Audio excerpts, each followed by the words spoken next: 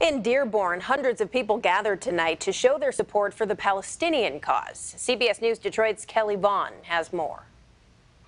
It was a night of strong emotions and passionate pleas.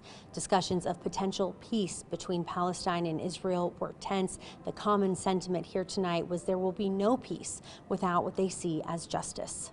Free, free Palestine! Crowds of Palestinian supporters filled the room, chanting and waving flags. We are not criticizing Judaism, we are criticizing Zionism. We are not extremist or anti-Semitics, we are criticizing a foreign policy. Many in the crowd have family in Palestine or were recently there. While in Palestine, I suffered greatly from the Israeli occupation.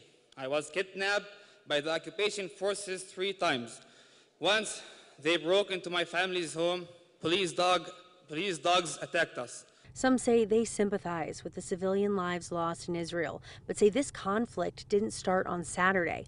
It's been going on for 75 years. Now, if you're expressing support to Palestinians, automatically you're pro-Hamas. That's not true. I'm talking about Palestinians.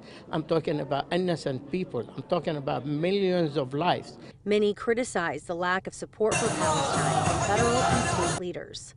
Everybody in this room, I want to introduce some people to you. Our Governor, Gretchen Whitmer. Our Lieutenant Governor, Garland Gilchrist. Our Senator, Gary Peters. They're not here with us today because they were busy dancing yesterday. They say the only answer to this conflict is to free Palestine. Yes, we're here to tell the world, even though it may not seem that we have a lot of support right now, when time is over and history looks back at this moment, we were on the right side of history. Reporting in Dearborn, Kelly Vaughn, CBS News Detroit.